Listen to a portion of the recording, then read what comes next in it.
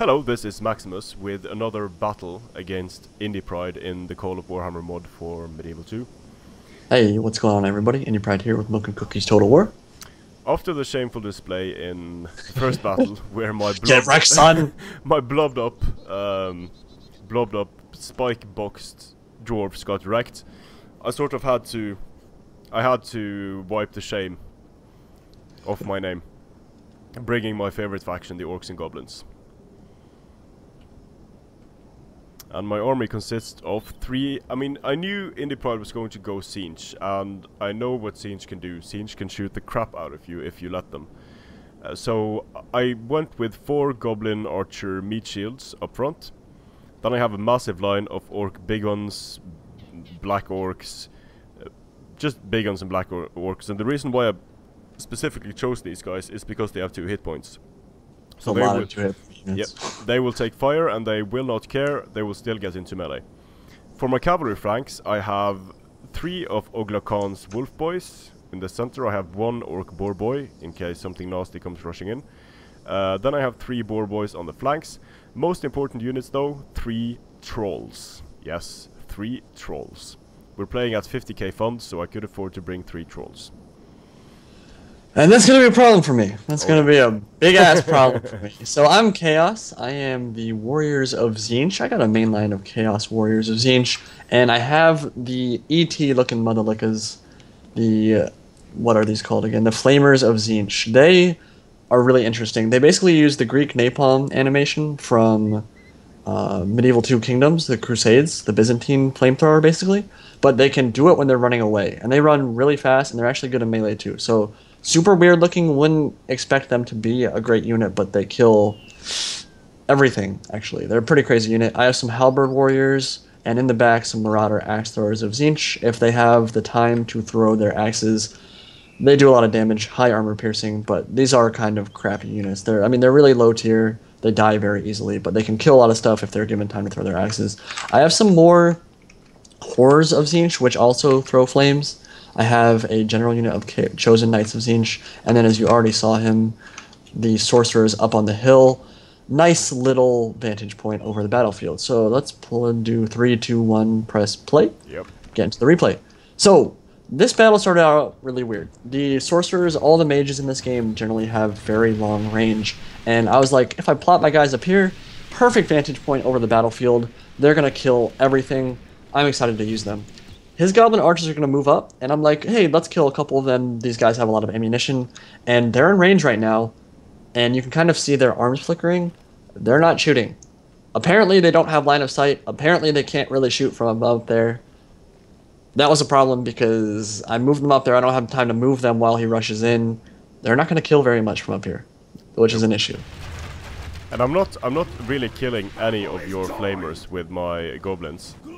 But the idea with the goblins is of course just to have them be a meat shield and hopefully kill something. But I realize I'm not going to be able to kill Chaos Warriors very effectively. Halberds, I'm going to be able to kill those, and I'm going to be able to kill Marauder Axe Throwers. So those are the units I want to focus on. Yeah, so honestly, I have no idea what the Flamers of Tzeentch or the Horrors of Tzeentch were capable of doing. I think Maximus knew more about Tzeentch before this game than I did, but I decided to bring a lot of magic, and you can see my army is very small because of that. You look at the 50k funds army that the Greenskins brought, they're really kind of scary looking as my Tzeentch fire throwers actually start shooting here. The Sorcerers did some damage there, some purple. You are actually killing quite a few of these Black Orc Destroyers. Mm-hmm. But it's scary because my army's really small, and you have so many 2 hit point units, and then the 10 hit point units with the trolls, that I don't know if my main line's going to be able to survive long enough before my magic can actually do the damage it needs to. The cool thing and the broken thing about trolls is they have no real weaknesses. So what I'm doing now, I'm just sending in my trolls, sort of disorganize, try to break through. They're taking all of those axes straight in the face and don't really care. Start wrecking Chaos Warriors.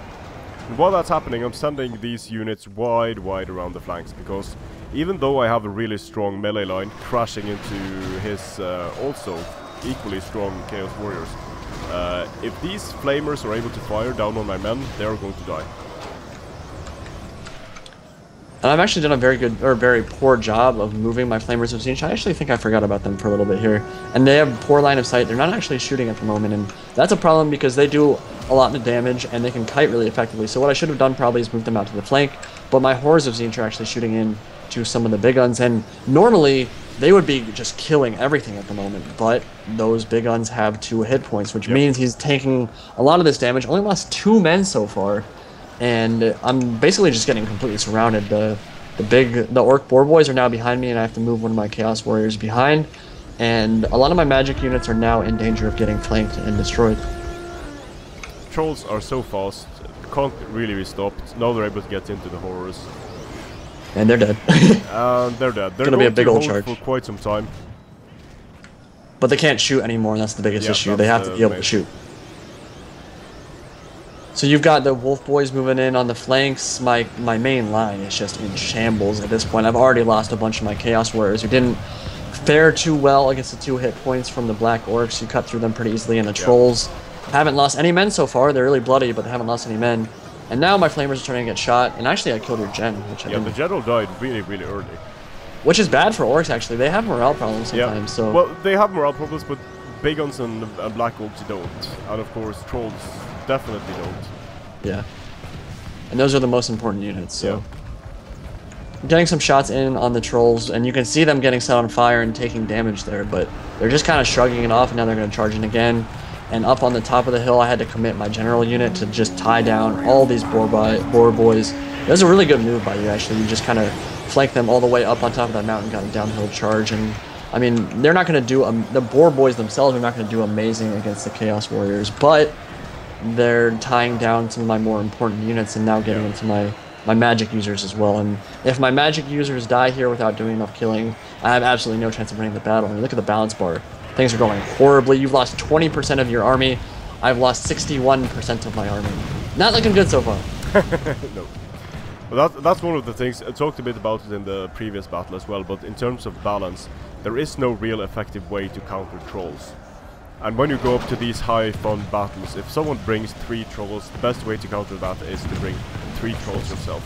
Yeah. But obviously not all factions can do that, and then they will die horribly. So at this point, I'm surrounded, main line completely broken, everything's in shambles. I'm like, this is going about as poorly as it possibly could. I have my my sorcerers up on the hill, floating on their discs. They did nothing. I was very upset with their performance this game. I don't know what the deal was with the line of sight up on that cliff, because they clearly had it, but maybe it was just something with the way they designed this map. It kind of blocked their line of sight. Probably. So they did really poorly, and now they're just going to get cut down by the Oglakhan's Wolf Boys in combat. Then they're not going to survive for very long, and everything is going poorly. But I have one saving grace here. The Flamers of Tzeentch shooting flames out of their ass as they run away. And they do stagger the Trolls a bit when they damage them. And they're fast too, which is interesting. Like, the animation for them is super goofy, of course, but they're taking a bunch of arrow fire, shrugging it off. Really haven't lost very many men, and I'm actually going to get away from your Trolls here, which is pretty cool. I've been firing on them for the entire time, and they've lost 3 Flamers. Just scooting around on their little pink scooters. Yep. Poop, poop. And now you've actually killed a Troll here. Oh yeah, I did. So you're down to 9 in that unit. I'm down to 29 Trolls, so... Yeah, so... Oh no. No, it's not. But I was like, okay, I have to salvage this some way. I've obviously lost the battle at this point. Not going to do any more damage with my main line. But with the Flamers of Tzeentch, I can start killing some annoying goblins. So I'm just going to move up and start... Yep. Just demolishing them from close range. That's what happens with 1 hit point infantry against those Flamers. Like, basically any type of infantry in the game is going to die like this to the Flamers. Armor helps, sure, but it's not like, I mean, it's not like these flames hit multiple men or multiple goblins at once.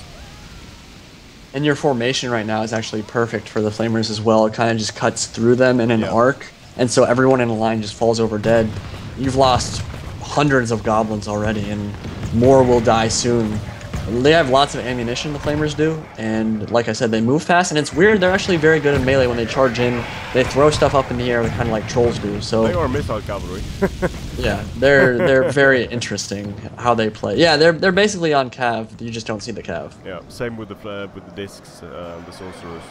So I grew tired of killing the goblins because the goblins hadn't done that much damage to my more important troops. They actually killed a bunch of my lower tier troops because they didn't have any armor. The axe throwers did, but I was like, I want to kill some of the big guns before this battle ends. So I started shooting into them a bit. You can see they're kind of shrugging off some of this, but they were in melee for a while and they've taken HP damage already, so they are going to start falling pretty quickly here, and probably going to kill like 30 or 40 of your big guns before they charge after me. And I'm like, oh, time to run away. Yep. Time to go. Shoot some more fire out of my ass. And that's why, I mean, if I didn't have the trolls here, you could have, and you had something like 2 or 3 flamers, you could have been doing this all day. I think flamers were the right call. I think the sorcerers were not worth their money. Obviously, I didn't know that what happened with the flamers would actually happen. But I think that, or with the sorcerers happened, but I think 2 or 3 flamers, because they only cost 6,000 gold crowns, which in 50,000 gold battles it's a drop in the bucket, really. Yeah. So 2 or 3 of these flanking out and maybe killing some cavalry. And then even the trolls are having significant problems catching up to them, and they're getting very bloody. And now I'm just going to charge in, and you can kind of see the goblins get thrown up into the air, just kind of run them down. The ET looking dude's just gonna run through the goblins here, and I'm trying to pull away from the troll. Jab, but the goblins die. I'm just trying to pull through and get away, because I know the trolls are gonna cut me down in melee if I don't, and eventually I'm gonna get tied down here and cut to pieces, but I wanted to do as much damage as I possibly could before this ended. So, ultimately, my build was really bad, and I had a feeling that it was going into it. More flamers would have done me well, less sorcerers, and probably more in my infantry component, because I simply didn't have enough to deal with all of the main line of the orcs. And honestly, I don't know if on 50k funds Chaos can do particularly well. I think it would have to be revolved around the flamer micro. That's what would win you the battle. Yeah, but any faction is going to have significant issues against 3 trolls or ogres, for that matter. Ogres are not as powerful as trolls, but probably one of the most overpowered units in the game on higher funds. They can be countered, but you just have to focus your entire army to do it, and that's a problem in itself. Yeah, when you're spending that many funds just to focus on the trolls themselves, then it opens up stuff for the other units to do things as well. And like the big guns and the black orcs, like you need to focus them down too, because they have 2 hit points, and if you can't focus it all down, basically. So I think that you said when we played this battle, you think that Chaos Trolls would have been a good move. Absolutely. I think you're probably right. I think you need trolls to counter trolls in this game. I don't even know if 2 or 3 flamers would have been enough to deal with the trolls unless they had a really long time to shoot into them, honestly. Maybe if you deployed far away, like a Chaos Hell Cannon deployed far away, basically camped the hill a bit and then did the damage with the flamers, maybe. But it's not, I mean, because if the trolls were tired and slower, then the light missile cavalry, the light missile flamer cavalry would be better. But it's difficult when you get charged down by a 2 hit point army with troll support. It's a nightmare. Yeah, it was. And like Maximus was slaughtered in that first game by my ice mages and cannons and cavalry, I was completely pooped on by the trolls and the black orcs in this game. So it was actually pretty similar, the amount of kills and deaths we had in last game compared to this one. I ended up only killing 800 or 900 men and lost almost all of my army. Only 14 men escaped the field unscathed. And your troll, let's actually see it. Are you watching my replay right now, or are you watching? I'm watching my replay. Okay, so I'll read out my stats. My flamers had 305 kills. That was by far and away my best. Marauder axe throwers can do really well, and they can be very cost effective. I did horribly with them, probably just because they did HP damage to the trolls instead of going for like the 2 hit point black orcs or something. They didn't get a lot of kills, so it's a little deceptive there. But Chaos Warrior Halberds did 100 kills, but other than that, I mean, my sorcerers, which cost like 18,000 gold crowns, which is like a third of my funds almost, 120 kills. Yep. Not even remotely worth it. What about your kills? The trolls didn't do as good of a job as you might expect from their presence on the battlefield. The highest scoring unit is 112, 58, and then 31. So close to, well, 200 kills for all the trolls combined. Then we have the Goblin Archers, and combined they have 400 kills. And everything else is basically sub 100. But it didn't really matter because I just got completely enveloped and swamped by multiple units ganged up on because my main line wasn't big enough and kind of just cut to pieces. But that's one of the reasons why I like to have some rules, some limitations when playing this mod. In terms of, I prefer to play without magic, without sorcerers, because some of the sorcerers or some of the wizards are just too ridiculous, and the same goes for the trolls. Maybe in a high fun battle, maybe one troll unit, but once you start, because orcs and goblins can bring 6 trolls before they start paying more for their units. Yeah, and a 6 troll army that would be pretty that's pretty hard to deal with. Yeah, and it kind of ruins the strategic aspect of it, because you just know you have a 30 defense, 11 hit point unit that can just wreck everything on the battlefield. Yeah. Well, there are 2 styles of battles you can do in this mod. There's the kind of strategy where you can't bring as many funds and you kind of have to, or you can't bring as many men, and you try to balance what you can and can't bring, and you kind of limit yourself a bit, but it's more strategic battles. Or you go for the more cinematic full magic user battles, full retard battles where you just use units that can obliterate enemy units in seconds, and that's kind of what we went for today. But I think both are cool in their own right. Absolutely. I'm interested in what you guys think as viewers, what you enjoy more. Personally, for me, I think that watching the cinematic battles with the full retard, magic killing everything, is probably more entertaining because you guys have seen the strategic battles before. But the best battles are, of course, the ones where you see that obliteration of a unit, and you have some of that strategic element as well.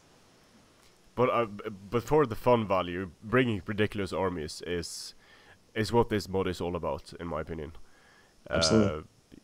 Because for strategic we have other games, but for full retard we have this, and it's glorious. It is glorious.